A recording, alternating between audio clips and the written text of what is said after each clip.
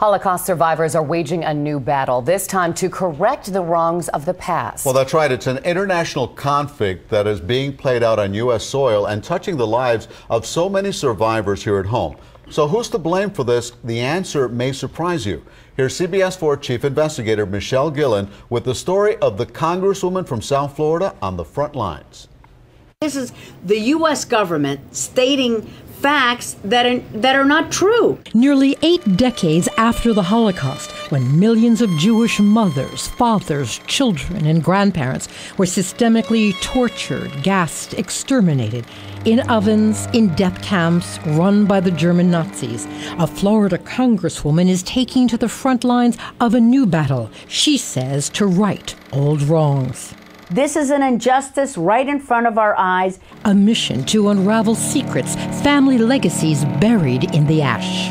These people were not paid, and it's just all one big con. A con, she says, that protects foreign insurance companies, contaminates history, and bears the fingerprints of the U.S. government. It's all a lie built on a mirage, built on an illusion, built on an enigma.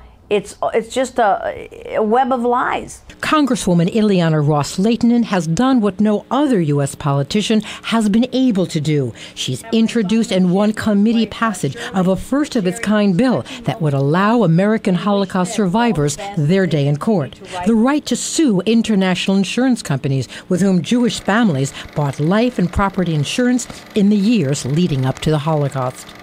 Every death, every concentration camp, they made money because it's one more person who died and one more policy they did not have to pay out. So shame on them. They do have blood on their hands. An industry that, if held responsible, would owe survivors and their heirs what some have estimated to be $20 billion in current dollars. Some of these European insurance companies that are doing business in the United States, they're telling Holocaust survivors, oh no, we paid this out already. And when did you pay this out? Oh, it was probably like on their way to Treblinka, on their way to all of these horrible concentration camps. Hogwash. Nobody believes that. But survivors are being told they can't sue. The U.S. courts have ruled that due to foreign policy interest of the United States, survivors are not allowed to. How's that possible? Critical eyes are now focused on ICHEC, the International Commission on Holocaust-era Insurance Claims. It negotiated settlements with some 75 foreign insurance companies. ICHEC says those negotiations resulted in repayment of $300 million. Critics say that's just 3% of what is owed survivors. But for some survivors, there's a chilling epitaph to the commission. Former and present U.S. officials claiming that the ICHEC agreement essentially granted immunity to foreign insurance companies from any future litigation. I've never heard of people having no right to sue. What is that? That's not the American way. Today, the United States government is engineering a cover-up of the insurance company's behavior and blocking Holocaust survivors from going to court to recover their family legacies. Attorney Sam Dubin has been representing Holocaust survivors, including in efforts to get the insurance companies to open up their books and reveal the policies of pre-war and wartime customers. The decisions giving the insurance companies immunity here were never agreed to, were not what the law intends. Justice has not been served. Justice has been denied to these Holocaust victims. And before they pass away, and before we don't have this legacy anymore, let's do right by them. We requested comment from the Department of State on survivors essentially being barred from filing suit in U.S. courts and the proposed law to change that.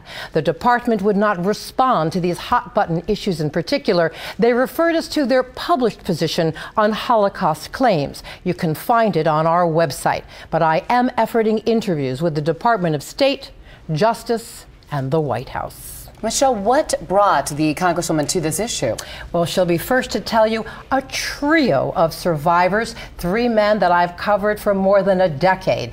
David Schechter, David Mermelstein, and Joe Sachs, not wanting to see more survivors die without the opportunity, they say, to pursue justice in court. There's a photo right there of them with the Congresswoman. They have fought for this, and in fact, the day that she introduced this legislation, Mr. Schechter there, I know, tells me he fell to his knees in tears of gratitude for this first step. And I should mention that the other supporters of the legislation include Debbie Wasserman Schultz, Ted Deutsch, Alcee Hastings, Senators Bill Nelson, and Marco Rubio. And you're going to stay on top of the story, that's for sure. To the end. Okay. Thanks, Michelle. Thank you, Michelle. And make sure to tune in to a very special CBS 4 News presentation this weekend. March of the Living, Return to Auschwitz. It airs Sunday at 6:30 right here on CBS 4. More bomb